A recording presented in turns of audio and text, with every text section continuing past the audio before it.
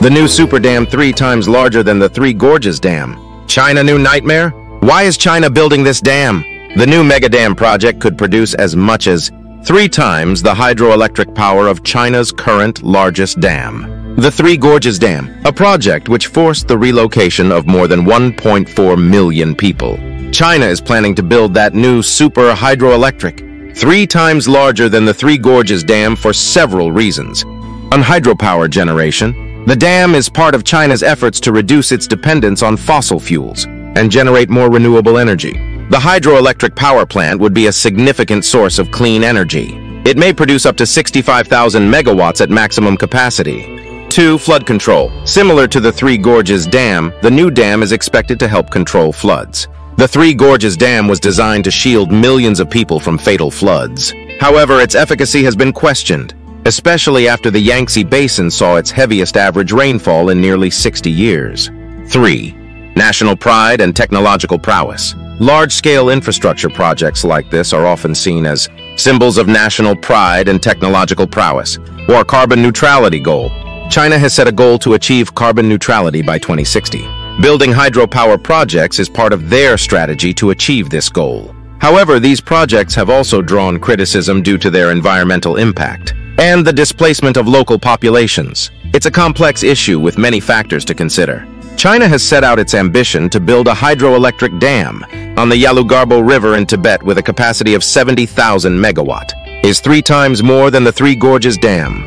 But there is an obstacle that can stall the plan. What is the danger that makes China hesitate to build a super hydroelectric dam with a third-class capacity? The Three Gorges Dam invites you to follow up soon. Recently, the Hindu newspaper and some other news agencies said that China is building a super dam in Tibet just 30 km from the Indian border. The new super dam could have potential geopolitical impacts on India. According to the media, new dam built near the line of actual control lack in Tibet near the lower reaches of India's Ram-Pucha River, which China calls Yalu Tangbo Brapwa. One of the longest rivers in the world originates from Tibet and ends in the Bengal River. Yalugarbo is the upper part of the Brahmaputra River, where China's ambitious project is built with the goal of achieving carbon neutrality by 2060. China has stepped up efforts on hydropower projects in Xitang, boasting a planned capacity of 60 gigawatt. The new dam will surpass China's Three Gorges Dam in both size and capacity.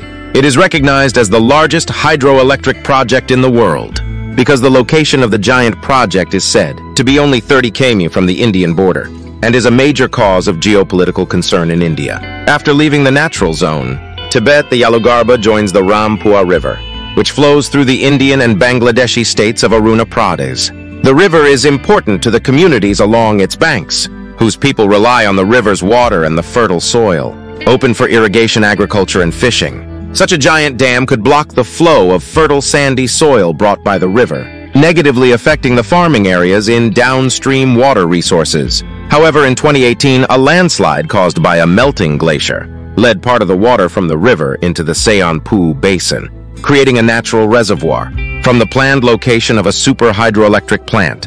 With many lakes hanging so high above, China has no way of safely building a megadam. Several groups of Chinese scientists and engineers have flown to Seppu in recent years, including some of the leading experts in civil engineering. Experts who study glaciers and prevent overcharging collect large amounts of data using remotely piloted aircraft and other advanced equipment, and Chinese authorities have asked for a solution. After the experts finished their assessment, they did not find a way to remove the layers of soil and rock that obstructed the river's flow. They also realized that similar incidents could repeat many times in the future due to changes. Climate expert Dean Pao of the Tibet Policy Research Institute based in India at that time noted that the area where China was building dams was prone to earthquakes.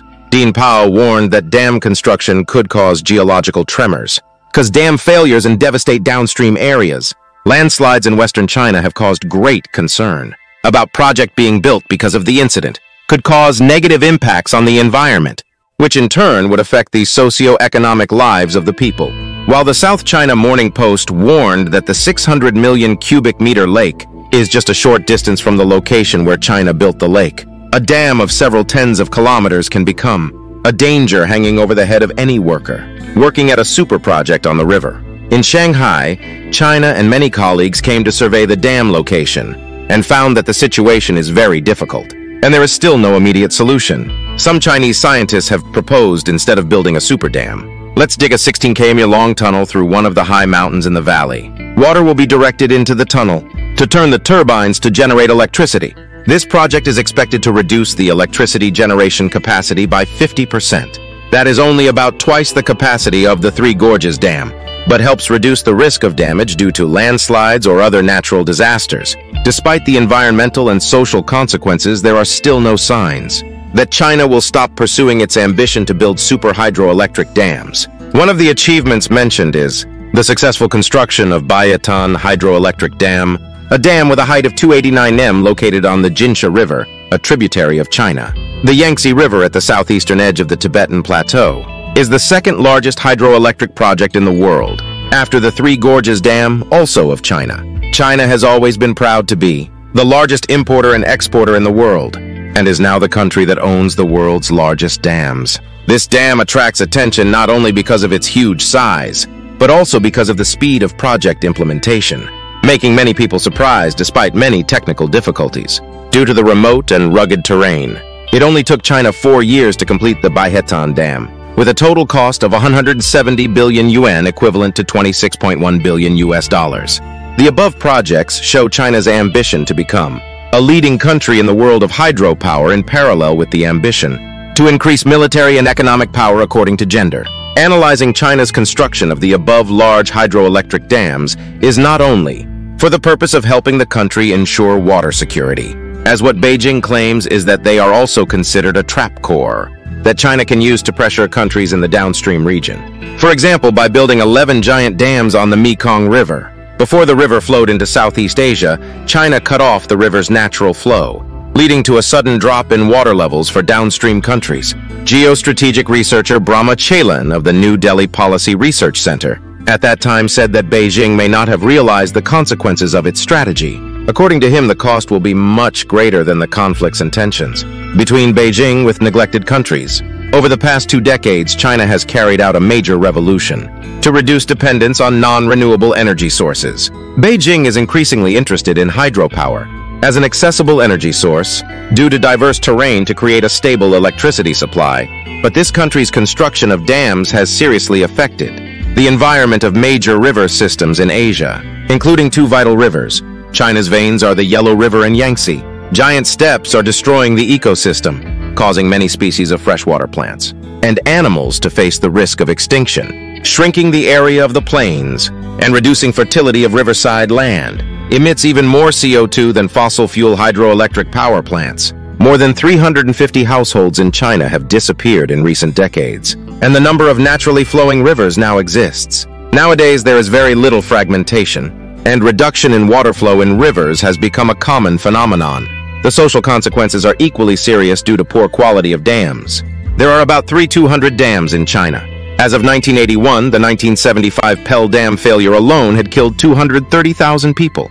In recent times, China has improved its construction capacity, making dams more solid and resilient, but there are still many problems. Many dams built in the early stages are in the process of being degraded, always posing risks during bad weather, not to mention the dam construction projects that forced a large number of people to relocate in 2007 when planned.